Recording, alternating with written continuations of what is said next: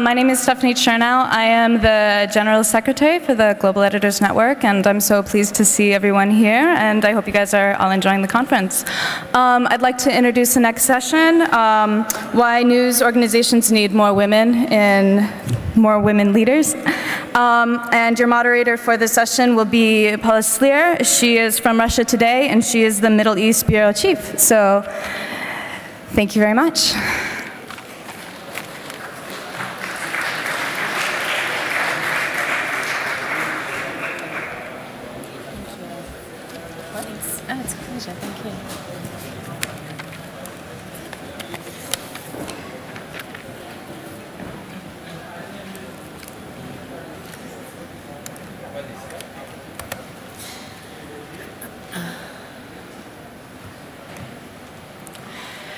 I think it was about this time last year when I was on a foot patrol with American soldiers in the southern Afghan province of Zabul. Of course, I work for Russia today, so we were doing a series of reports of what it was like to be there embedded with the troops. And we were with a team of soldiers that call themselves a PRT, a Provincial Reconstruction Team. And they were going to schools and hospitals, and they were assisting the local people in building their infrastructure. So of course, like all journalists who are on an embed, I had a helmet and a bulletproof vest, but also had the painted nails, and we saw the kids that would follow us as we went along, looking at me, and I could figure out that they were probably trying to figure out who I was. When we got to the school, I took off my helmet, and the kids kind of gasped, and one of the boys plucked up the courage, and he came up to me and he said, "Ma'am, does your husband know you've left the house?" And it reminds me of another story of a colleague of mine in Gaza. She's a photojournalist, and she told me that when she was starting out in the profession, it was January 2009, and it was Operation Cast Lead. And the Israeli bombardment of Gaza was particularly heavy one afternoon, and there was a group of journalists that were going to that area, and they were all male, and they invited her to climb in the car and come with them. And she said at the time she thought that this is it. She'd finally made it. She'd finally been welcomed by her male colleagues. They got to the place, and the car came under fire, and everybody opened the doors and ran out. And then a few minutes later, her colleagues quickly climbed back into the car, locked the doors, and drove off without her. A few days later, she bumped into them, and they said to her that that was a clear message that you're not welcome. Now, are we just talking about Afghan children? Are we just talking about colleagues in Gaza? Or does the problem run deeper, and is it more mainstream? Last year, the International Women's Media Foundation did a survey. It was a 2-year survey, and they surveyed some 500 media organizations in 59 countries. And they found that only 27% of women hold top management positions. Now, the purpose of today's panel is not to complain. It's rather a discussion and a debate with some esteemed panelists. They bring with them a wealth of experience from Norway to Morocco, from Russia to the United States. And what I'd like to do is open to each panelist to address the topic for a few moments. Afterwards, we'll have a discussion, and then we'll take questions from the floor. So our first speaker is Sylvie Kauffmann, who is the editorial director of Le Monde newspaper. Sylvie?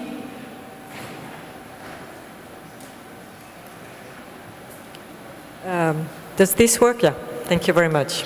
So what the title of this panel is why news organizations need more women leaders. Well, I must say when I joined this business, this profession 30 years ago probably, I never thought 30 years later I would still have to answer this question. But apparently we still need to talk about this, so let's go. This morning and this afternoon there were actually quite a lot of women and female leaders on these panels, so that's quite heartening. And that to me shows that it's not that there are so many female leaders, as the figures you've quoted are quite eloquent. 73%, I mean 3/4 of management, of top jobs in the media are held by men. So, but that showed that when women do hold these positions, they are very active and very dynamic. So that's maybe the beginning of an answer to this question. I would say there are three main reasons from my point of view. First, diversity and gender equality are good. I think it's a no-brainer. I don't have to go into details about this, but it's just logics and common sense. Second, I do think that women, generally speaking, of course there are exceptions, as there are exceptions to men also, but women do bring a different style of management, as they have brought a lot of different things to journalism over the past decades. There was a time when there were not many women in journalism as writers or reporters, and the massive numbers of women joining this profession has, I think, made a difference in the kind of journalism we have been publishing or broadcasting. So to bring different styles of management together, I think for companies in media as in other sectors is a plus, definitely. And third reason, I think basically more female leaders attract more female readers or viewers. It's as simple as this. Somebody who is not here, unfortunately, because she couldn't make it, but she's on the board of Jen, and she's a very interesting lady. It's Amanda Wilson, who is the editor of the Sydney Morning Herald, and she's the first female editor of that paper. And she told me last year in Hong Kong when we met that when she was appointed to that position, her company decided to make a huge advertising campaign about the fact that the Sydney Morning Herald was investing in women and had the first woman as the first female editor with her picture on billboards, and she said she even got messages of people saying you look old and fat on this picture. But still, apparently it's been quite a good investment in terms of bringing female readers. So there are plenty of examples in our media, I think, of initiatives especially targeting women, which have been very successful in attracting readers or in being just successful media events. I would quote a few examples. El País, the Spanish newspaper, has a blog called Mujeres, which was created by women, and it's attracting a lot of traffic. It's very successful. I go on it from time to time, and it's very lively, a lot of contributions, and I think the success went beyond their expectations. FT has this topic on their website, Women at the Top. Very interesting, and I think it's quite successful. The International Herald Tribune, Alison will tell us more about this, but has this series that she launched, The Female Factor. It is great, and I think it's also seen as a big success, and everybody's contributing to it. This morning we saw on CNN, on one of the panels this morning, this project on this Freedom Project and this report, in-depth report about slavery that Meredith launched, and I think this is very much, this is not female targeted, I suppose, but this is something that has been, these topics have been more and more covered thanks to the presence of, to the activism of, the action, I would say, of female editors. I will just quote a few other facts and I'll be done for this argument. I think Jim Chisholm spotted a study in 2010, Women on the Web, which showed that papers that did their best through the crisis of the print press in the early 2000s, in the 2000 decade, were the papers that had managed to expand most their female readership. And he also noticed that 80% of business decisions in families are made by women. So that's a factor which should be, which is taken into account by advertisers also, and which should be an argument for investing more in women in newspapers and in media organizations. Women, I understand, are the ones who spend most time on social media. That's another factor which is which should be considered. And I think I will leave it there to leave some time to the others who will have, I'm sure, many more arguments. Thank you. Wolfgang Blau is editor-in-chief of Zeit Online. Thank you. Thank you, Sylvie. Quickly, what is Zeit Online? We are a large German news website with about 60 editors. When I came on board 4 years ago, we were about 16. Means I had the opportunity to recruit a lot. This is a new newsroom, and of course, newsroom culture is very resistant to change, but it was our advantage that this is a newly built organization. And when I came on board together with my team, we wrote a mission statement. We said, what are some of the values we stand for that we want to touch over and over again across the desk, whether it's in sports or in the economics department. One was that we need a European integration. What form can be discussed, but this is an absolute value. Europe needs to move together more closely. Another one of a total of 4 main topics was that we said the equality, the equal rights of women and men is the most important indicator of how democratic a society is. Yes, there's social upwards mobility, all the other factors, but this is for us the key factor we will keep looking at. From that, we developed different editorial products, for instance, a video advisory column by a career trainer, a lady who only trains women. And in this video talks about body language, how to recognize certain male codes and behavior, and not how to imitate them, but how to work with them. And we noticed that a large part of the audience that was attracted by this column were men who wanted to understand better how they are sometimes acting to the disadvantage of women without even knowing it. So that told us that this is a topic that is not only interesting to women, but to many men as well.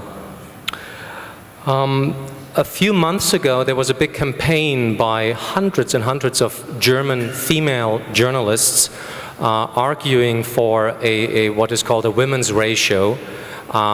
And they wrote personal letters to all the major chief editors, asking them about their position towards the goal of having a women's percentage of 30% of all leadership positions staffed with women in German newsrooms by the year 2017.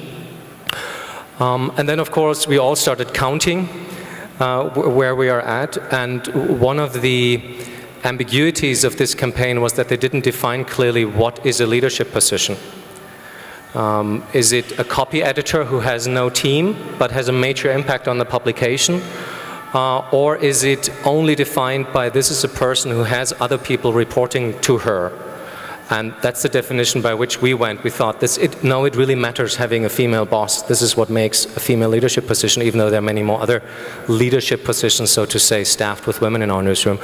And we saw that we are already at 30%. But we're surprised because we all think it's not enough. And in this discussion, we realized that it's worth taking a minute, really asking ourselves why, and not just go with the herd that now says this is the thing to do, and so we do it, and somehow it makes for good press. But to really differentiate what are the reasons and are they relevant. And what we came up with, of course, is you have a broader talent base, because as an online newsroom, we are already faced with an enormous shortage of talent. It takes us typically 6 months for key positions to find the right person, because there are so few editors out there, at least in Germany, with considerable online experience already. And in order to even attract women's applications, they need to see that there are already other women working in key positions. It's a chicken-egg problem. You have to get started, but the start is the hardest, to get a critical mass of women leadership in your newsroom. Second is, yes, women lead differently as an argument. I must say my newsroom is too small to have empirical evidence for that.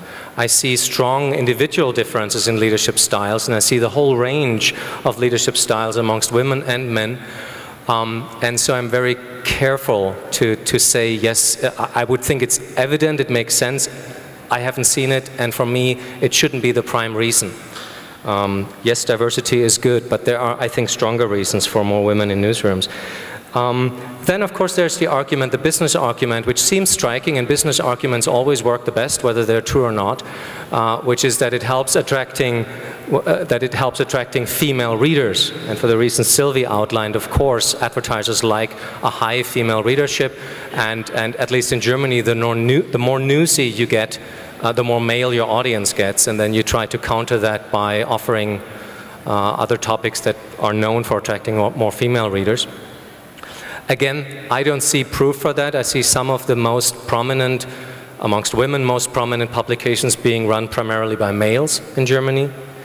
I do see, though, in newsroom discussions that oftentimes it's women, especially young women, who catch and critique sexist bylines under pictures, or sexist, slightly, very subtly sexist headlines.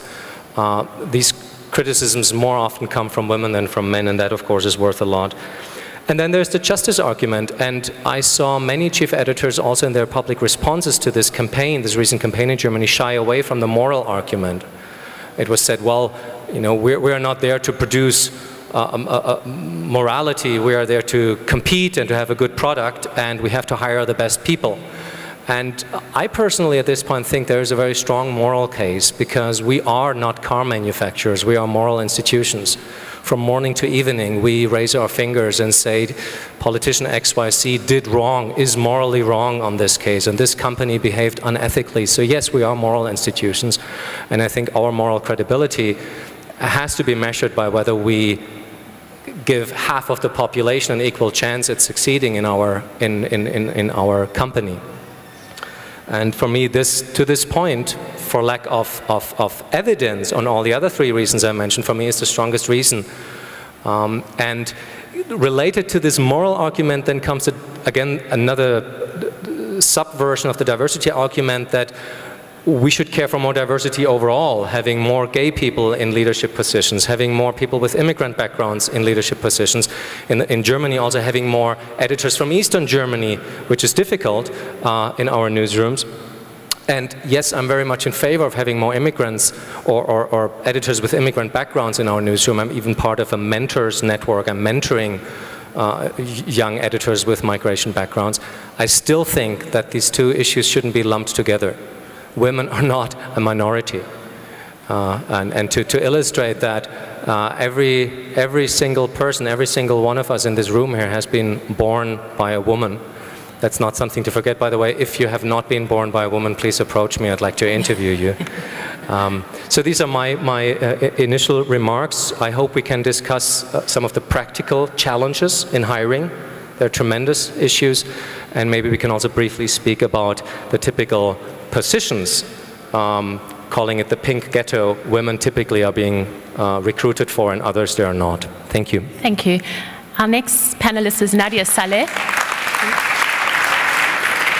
She is the editor-in-chief of L'Economiste Morocco. She'll be speaking in French, so you'll need to just adjust your speakers. Oui, je parle français. Comme j'ai été...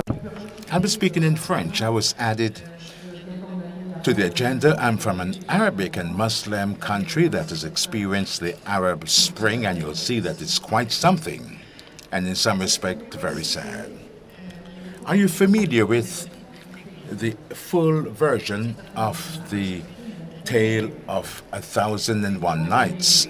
Certainly not. It's about 1,000 volumes. If you speak with someone from the Arab world, they'll say it's nonsense, full of violence and immoral. Unfortunately, to answer the question about women in the newsroom, let me tell you my story, which is extremely immoral, lots of violence and nasty things. The Morocco, where I live, is changing.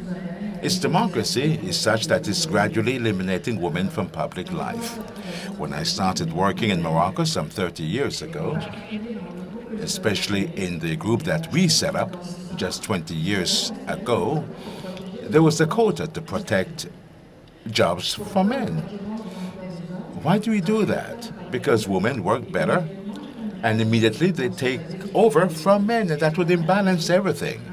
So they set up a quota to protect jobs for men. Before I came, I counted the number of women who were editors-in-chief or the equivalent in Morocco. I found only 7 out of 47 persons holding that position. 7, that's 2 times less than last year because 2 left, because they got married. I think some years ago, a wedding would not have caused people holding senior positions to leave their positions. Today, luckily, democracy is here. Unfortunately, it gave us a very misogynist government. There's only one woman in the government. That had never happened since the independence of Morocco, 60 years ago. When women like me decided to found an association, and we demonstrated in the streets, on social networks, when we voiced our opinions in my group, our radio, of course, played a significant role in these protests. The Prime Minister said, I'm sorry, but we don't choose depending on quotas, but depending on expertise. So we set up a major women's association called the Incompetence. You can track us on the social networks. This government, there's only one woman there as a minister, of course, Minister of Social Conditions and so on. And she's calling into question things that are supported by donors in the Northern Hemisphere to promote women, and by the UN and so on. And this woman is saying that is intolerable given the country's culture. So let's get rid of that based on gender equality. The other funny things as well, we never had a bigamous minister before. Now we have 2 in this government. Our Minister of Justice, who is an attorney, bigamous, paid an official visit to an imam who launched a fatwa. Do you know what that is? Stating that it's very good to marry girls as of the age of 9. Last year's law, or a law dating back to the last decade, had forbidden marriage before the age of 18, and is now being called into question by judges. What can I tell you that's not a sad story? Let me look at the other page. Have I written down something that's not sad?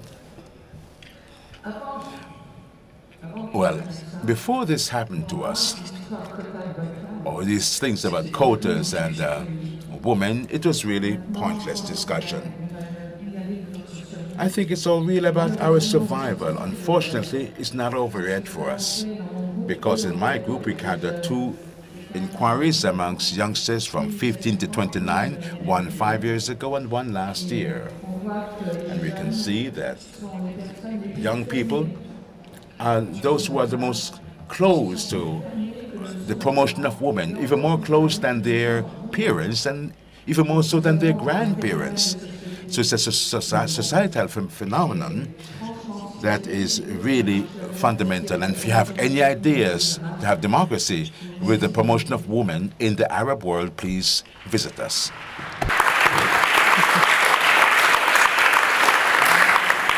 Thank you. Our next panelist is Arne Jensen, the Assistant Secretary General of the Association of Editors Norway. Thank you. A few years ago, we asked ourselves in the association, why is it that the percentage of female members are so low, especially especially when the increase of female journalists were quite were quite large. So it was like 40 or almost 50% of the journalists were female, but only like 19 or 20%. Thank you. Of the editors. Now we did like Sylvia. We asked ourselves: is it necessary to give an answer to the question why it is wise to have female editorial leaders? And we said no. So we skipped directly to the question: how can we get hold of the female leaders? And what we did was we made a survey on approximately 100 female leaders, editorial leaders, asking them, why did you become an editorial leader? What advice would you give to other women, journalists, who want to be an editorial leader? And what advice would you give to the media companies and the editors-in-chief who wants to hire, who want to get hold of the female editorial leaders, the candidates? And we also asked 400 female journalists, what does it take to get you to seek a position as an editorial leader? And what are the obstacles for you to do so? And it's very interesting. I'll come to the answers in the end. But the project had several elements. One thing is we started looking at ourselves. How is it when the association have their conferences, who is up on the stage? Basically men. What does it say in our regulations? Does it say anything about seeking to have equality between men and women? No. So we started to a very strong regime on at least, there should be 50% men and women on stage on our conferences. Now I looked with some help of Candice, my dear friend. We went through the participants lists for this conference. There are 20% women participants. There are 22% women on stage. But if you look at the keynote speakers, there are 12 men. And this is not, I don't think this is a coincidence. It's a coincidence because no one have thought about it. But it has to do with what kind of signals do we send out. So we started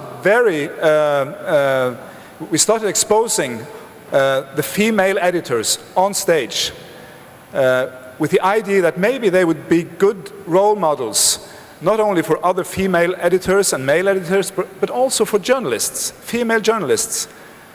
Get them out in the open, expose the female editors.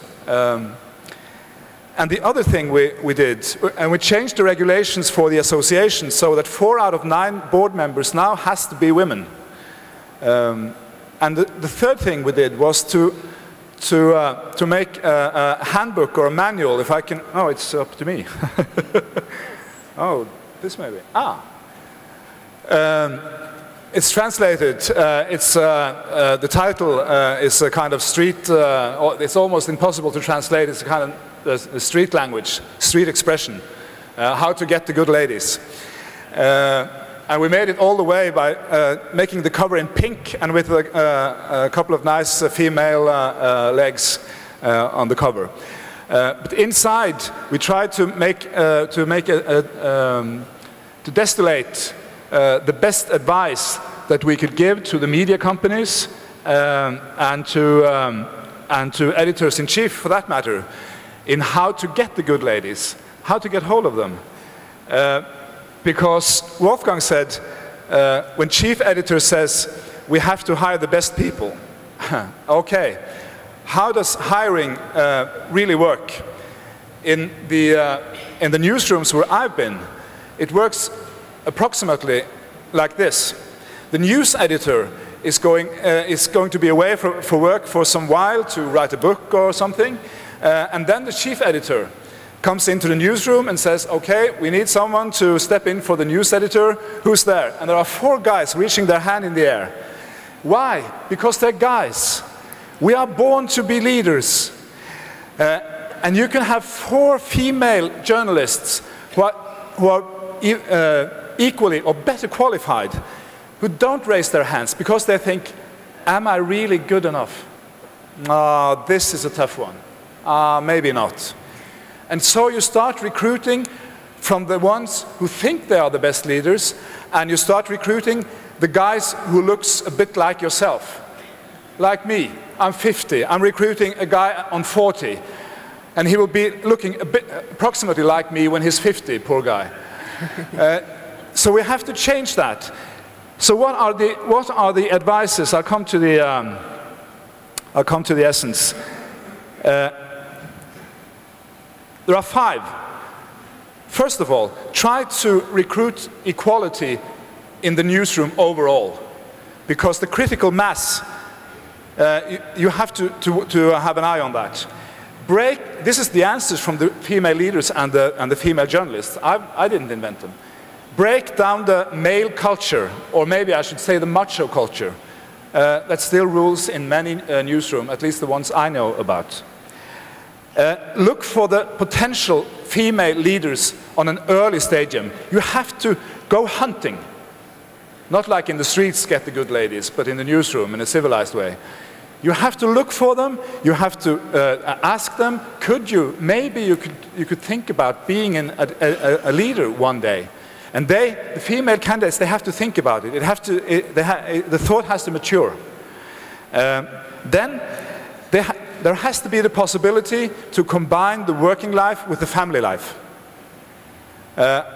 When I started working with this manual, I had a lot of strong women around me, experts on environmental issues, working environmental issues, and the relationship between male and females in the working life. And I was very, very modest, and suddenly one of them said, now let's get one thing clear. Women and men are different, and you have to recruit them different. You have to recruit women by go and look for them, because they have to be encouraged to take the leading job in opposition to many men. And the last point, you have to give them a real follow-up. You have to give them guidance, you have to give them knowledge, you have to give them, you have to be supportive when they step into the leader jobs, because they have, for some reason, less confidence than many men who should have less confidence than we have. And then I should end with a quote from one of the, in the survey that we made, one of the female leaders who said that you have to remember this, women are different. The only thing they have in common is that they are not men. Thank you.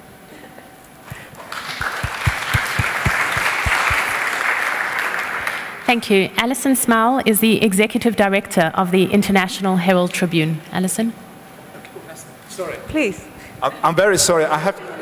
No, sorry. I just have to say this, because the percentage of female members in the association has increased from 19 to 29 from 2006 up to now, and the increase of editors-in-chief has been from 16 to 27. Sorry. No problem. Does this work? Yeah? So, I'll be very, very brief. I think it was really interesting to listen to all these different impressions from different countries. And I was fascinated by the question being posed, sort of why news organizations need more women leaders. I mean, I think we need more women leaders in many, many fields. In both devising and executing the law, for instance, or in business in general. So that would be my first point. The second point is it's perfectly obvious that newsrooms, particularly since they chronicle events of the time in which they exist, should try to reflect the nature of society. I completely agree with the point. Don't make women into a minority. It's a sort of more or less 50-50 existence. So that's the balance perhaps to strive for. But it should be part of an overall policy that looks at having ethnic, geographic, financial, and all other kinds of diversity to try. I mean, I think newsrooms in general, you know, people who work in journalism don't tend to live very rich lives. I mean, they're not financially super wealthy, but they're not generally speaking also very poor. And I think a lot of what we're seeing in Europe now, I try very hard for us to be chronicling what is happening to people who are living through this austerity. And there's plenty of studies. I don't think there's a definite conclusion, but there's quite a lot of research that seems to indicate that women are suffering disproportionately in this. And I do think one thing you can do as a woman editor, I hope you all saw the front page of the International Herald Tribune this morning. We have a woman there who's in Spain. She's just learned that her mortgage she's not going to have her property impounded yet. And her face is just it's very much from life. It's not at all a posed photo. And I think it's very important to consider how do we depict women in media, and I think women editors are much more conscious of that than men editors. It's like you said about the young women being conscious of sexist angles in heads and so on. But if you look at a front page, I think you should be able to see at least one woman depicted there or talked about. And it shouldn't always be Angela Merkel, who is coming in for her fair share of, I would say, also almost chauvinist criticism in this. I mean, obviously you criticize a political leader. That's what we do in the news business. We look at their actions and try to assess them or report them. But I would argue that in some cases she has been made to look unduly sort of severe and schoolmarmy out of a real stereotype, both of Germans and of women in power. Very briefly, I think the other difference that women leaders in newsrooms can make, and thank you, Sylvie, for mentioning the female factor, that series I honestly don't think would have happened if we had had a male editor. That sounds like a rather large assertion. It grew out of a book that was written by Nick Kristof, the New York Times columnist, and his wife Cheryl Wu Dunn, Half the Sky. And it was a magazine issue that was devoted to women in the early 21st century that gave us the first material to do a big spread on women. I said, oh, great, you know, it's a weekend in August, there won't be any news, really. We'll devote 2 full inside pages to this. The photography was fantastic. And what was really interesting, it just so happened that every single person who worked on this issue, from photo editor to layout person to copy editing to how to present, turned out that every single person was a woman. But it wasn't planned that way. But I do think it was noticeable once we decided, after a lot of newsroom discussion, to launch this series, that it really was mostly women who came to the discussions. It has, I think, convinced more and more men who work at the IHT and in the larger New York Times organization, which we should note has, the New York Times now has its first woman executive editor, Jill Abramson, and she is reckoned to be among the most powerful women in the world. And I think that is a very good indication of how powerful newsroom leaders in general can be and often are. And obviously we should try and have as many women and as many diverse leaders of these operations as we possibly can. I'm going to shut up because I'm sure it's much more interesting to discuss or listen to questions. Thank you.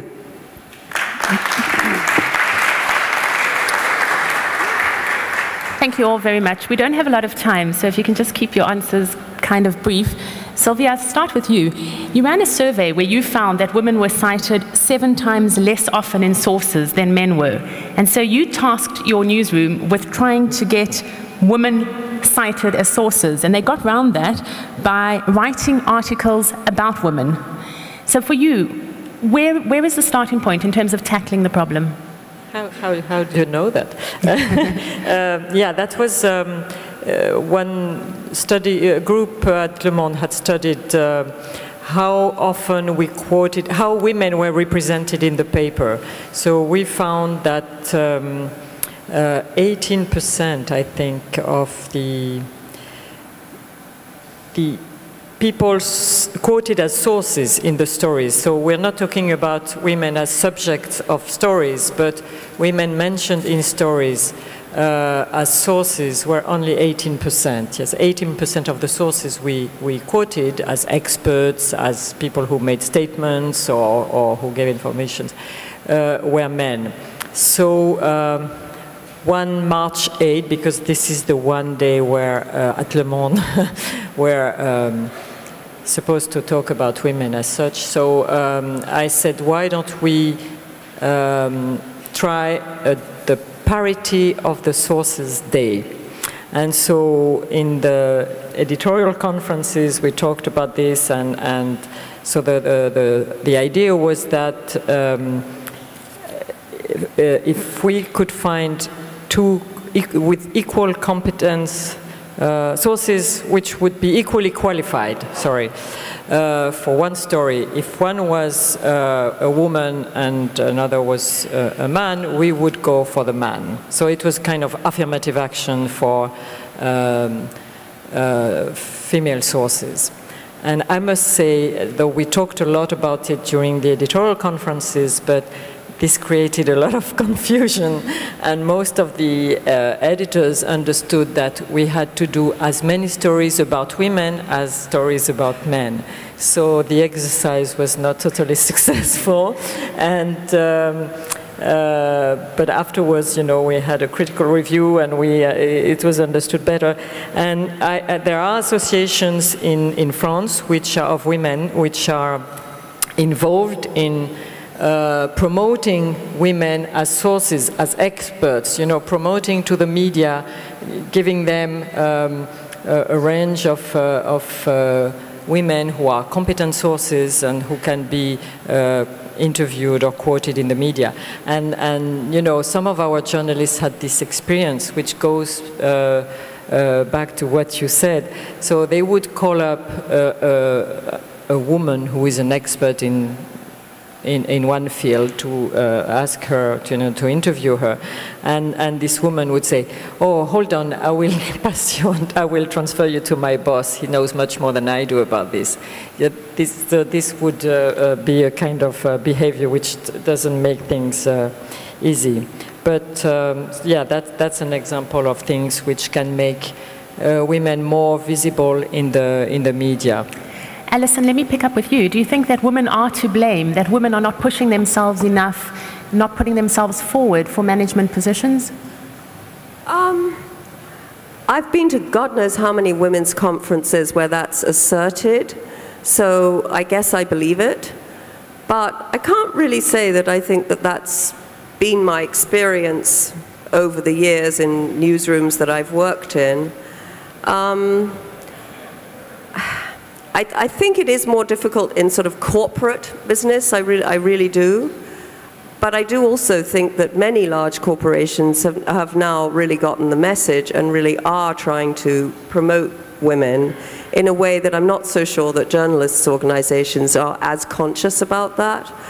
I really do believe that having sources quoted as women, having people that you see on television in positions of power being women, it sends its own message. And I was actually just thinking, as you were talking about, you know, women not being the first to say, I'll take that news editor's position.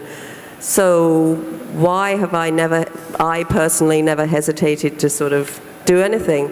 And I actually bizarrely was thinking that maybe it had to do with something that I found throughout my childhood and teenage years to be sort of old-fashioned, which is that I went to an all-girls school. So I never had this thing of, you know, oh, the boys are thrusting forward more or whatever, because you were just in an environment of all girls, and I never thought about people not being leaders or not being able to pursue something, because there was no counterexample. There was no. I don't know if that made a difference or not, but I think it's important not to grow up, if possible, with barriers in your head. And yet, and I was lucky.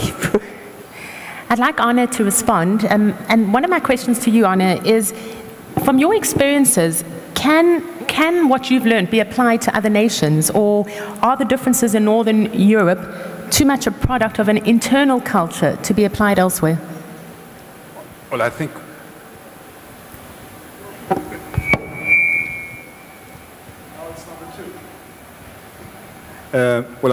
I think we have to realize that there are cultural differences who will affect these questions. And I can only speak for my Norwegian experience. But in the last newspaper I was editing, there was a strange culture, because my deputy editors, they had made some kind of they had some kind of idea that to be an editor in this newspaper, you have to work past normal working hours every day. And why could they do that? Yes, they could do that because their wives picked up the children in the kindergarten and went home and made dinner, and so they could come home at 7 o'clock or something like that. Yes, I know, this is Norway. I know. But then I said to these guys, look, this is not working, because the signal we are sending out to the journalists, and especially the female journalists, is that if you're going to have kids and you're going to have a man who has a job that demands him to work overtime off and on, then you can't be an editorial leader in this newspaper. So guys, at 4 o'clock, off you go. And you have to organize your working day so that you can leave at 4 o'clock. Let me just come in, because time is running out, and I want to ask Nadia. Nadia, you come from the Middle East, where culture can be a big barrier in terms of women reaching positions of management. I'm curious, after the Arab Spring, have you found that there's more opportunities for women? And I ask the question because it turns out that in Egypt, after the Arab Spring, whereas women once held 12% of parliamentarian positions, today they're down to 2%. So is the Arab Spring good news for women? No, I can't speak for the Middle East because I'm not very familiar with it. It's true that in Morocco, we had a lighter version of the Arab Spring, but it's not over yet. It's a disaster for women. It really is a disaster for women. I forgot to point out something joyful in my presentation earlier. I knew a big Moroccan banker, Mr. Manami. He said, I will have gender equality for every position except for his, because he was a general manager. Anyway, he did that, as he said, to civilize guys. And it did civilize guys in his bank. They learned to dress properly, to shave, to speak without using bad language, and to live normally.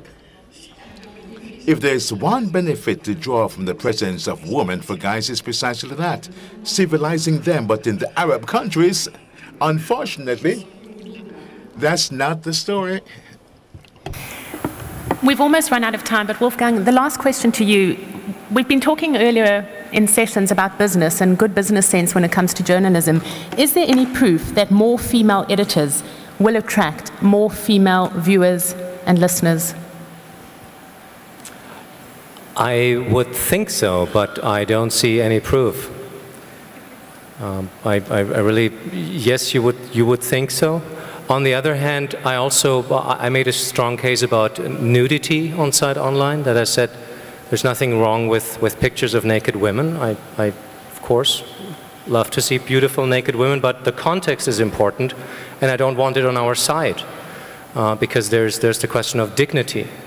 And it being, is it artistic or is it just there to drive clicks? And we don't want that. And there were very, very few cases where I saw, I think, naked Carla Bruni show up on our site back then. And it was always a female editor who said, what's your problem? She's beautiful. Which, you know, how can you argue that? So it's not that black and white. And as I said earlier, that would not be my primary reason to hire more women. One thing I have learned in these last 4 years is that the German law of parental leave is really crucial. because, you know, I would be lying if I wouldn't admit that when it comes to staffing a position that's really strategically important, and I'm looking at a female 38-year-old candidate who has no children yet, of course the question is in my mind, how long will she stay? And the damage we will be suffering as a newsroom if she then sits in my office and tells me the happy news, which is a wonderful news. I now have 2 little children myself. I'm really genuinely happy when any of my colleagues has babies, but it can be really devastating for the organization. And what happened is this German law very much incentivizes fathers to also take a parental leave. And as a woman, you can take the maximum, I think, correct me if I'm wrong, I think you can a maximum of 2 years you can take. And you can only take the maximum if the father also takes at least 2 months. And now I see desk editors, our economic desk editors, taking 9 months, and others are taking long times. And so practically the risk now is evenly spread. When I look at a young man or a young woman, the risk is pretty much the same, that he or she will take off for a year, and that's just something we have to adjust to. And so law can do wonders. And here's just one last statistic. I mean, I work out there in the field as a news reporter, and I was often under the impression that there's more women out there as journalists, but apparently not. Apparently on the journalist level, only 36% of reporters in news organizations are women. So the challenge is, for decades we've fought to get our rights as women journalists, and now it seems that perhaps we might have a few more decades ahead of us to make sure that women play their full weight in being management positions in newsrooms. Thank you so much to all my panelists.